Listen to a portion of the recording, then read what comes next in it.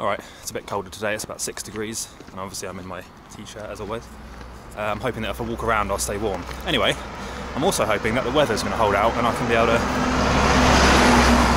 to get to this statue. I want to explore this, there's apparently this statue of something or other down the valley. I saw it on Instagram and I'm going to go and check it out. So I need to get a bus and also tie my shoelaces up.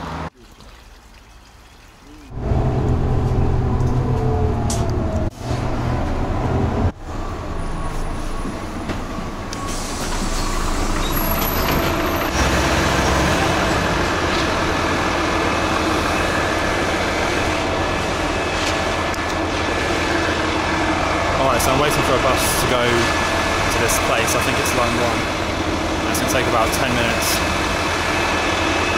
And so I'm here. I've got to go all the way to here and walk up. Oh, I think it might be that bus actually.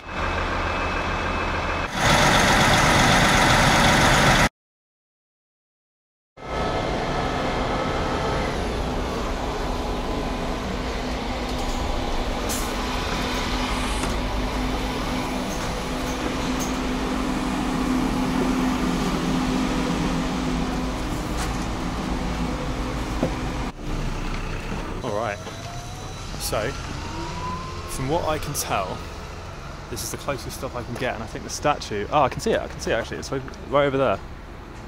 Probably can't see it, so I need to figure out how to get up there. I think there is a bridge, so I need to cross this river first and foremost, which is somewhere here. So let's go on a little adventure. Find this statue. It's a statue of Christ the Redeemer, much like the one in Rio de Janeiro, Brazil, but not as big. And also not as impressive. However, it's still worth me going to find it. So, let's cross this river. I think this is where I was last time when I went to La Escalade, which is the climbing place, which is just down here. But there's a big river here. So first, let's get down this.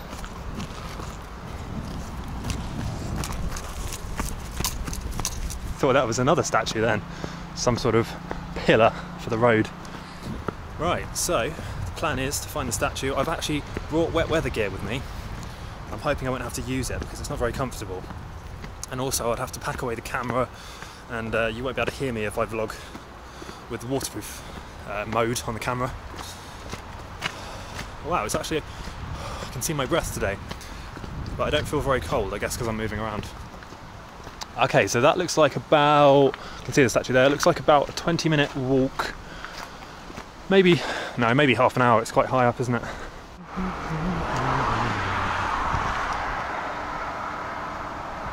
I get some weird looks because everyone else here is wearing like long trousers and hoodies and ski jackets and everything like this, and I'm here in a very, very thin shirt and shorts.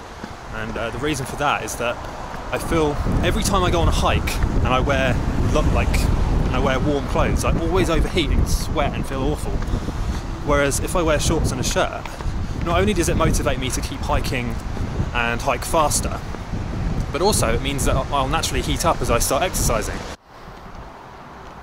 Cute little railway with a small cabin.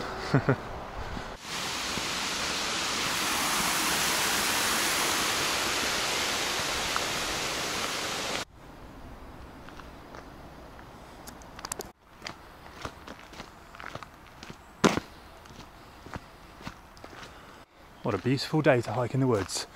It's just been raining and it's just, everything feels so fresh. Alright, so here's where we are, and we need to go 35 minutes, it's going to be a long one I think, that way to the statue. And yeah, that's it. It hasn't rained yet. Alright, so we're in the woods now. It's a very damp day in the woods, but it's not raining, and I think we should be able to make it to the top, judging by how tired I am, the elevation, and how far away it is. About 25 minutes. So yeah, but it's not as intense as the other hike I did. It's just obviously an uphill hike, it's hard, but it's not as bad. It's not under the sun, so I at least have some shade. and I'm not overheating either, so this is good. I'm making good time.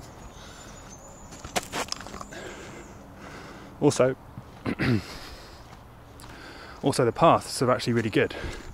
Nice and open, I don't have to worry about snakes or anything. However, this is not helpful at all. I don't know which path to take. They're not labelled. Alright. What a beautiful day for a hike. Well, a hike in the woods at least, not in the sun. So it's actually my last day today. Tomorrow I get the bus back to Geneva. However, I've got a lot of things packed in for today. I'm going to go and see this statue up here. I'm going to see a crystal museum and possibly go climbing as well in the bouldering centre. So it's not like I'm wasting it, even with the weather. Right, now this is saying there are two ways to this statue. We can either go this way or we can go up through the woods. I'm going to actually take this way because it will be less slippery. Well, the forest is silent. You can just about hear the road in the background because we're quite close to the road, I guess. It's not a very intense hike, it's not far away.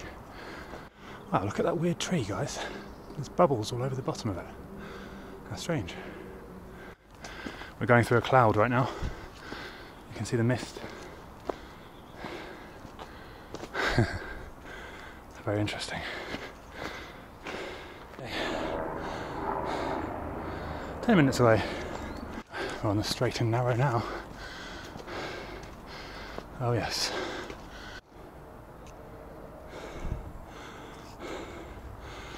I wonder what's done that.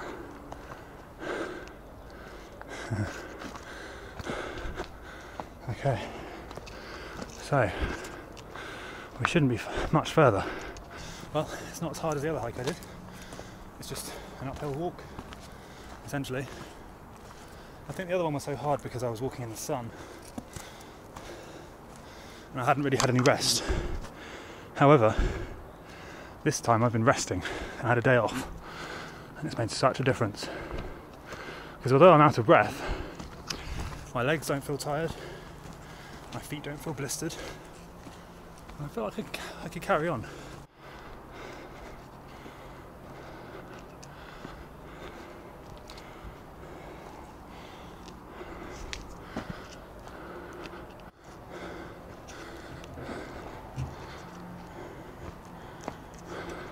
I think we're there.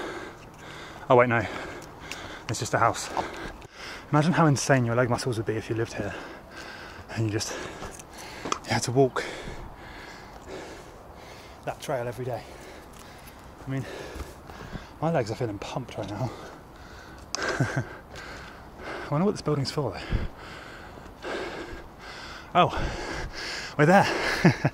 It was hidden. It was hidden behind the trees. Okay.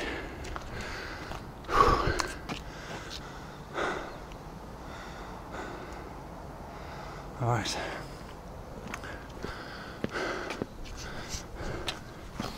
Well, finally made it. I don't think I can go in here. Ah, some information. But it's in French. Someone comment what that means. Let me know. Let's have a look at the view.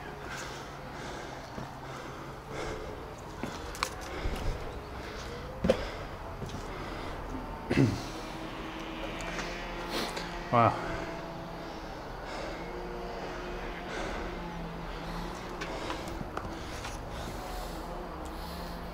What an amazing view. Okay. So I think I walked from there, because that must be the bridge I crossed. So then I've got to walk all the way down the zigzags, down to there. Okay.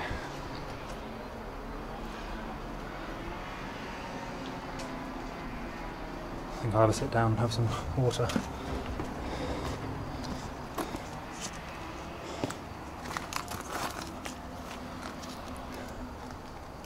That's a shame. You can't really see the front of it very well. There's nowhere to stand here where I can actually see the front very well, but you can see this. It's pretty cool. Shall I climb it? No, there's not really anything to hold on to. Alright. Well, I guess that's today done. Well, at least this video is done. So, signing off. See you later, guys.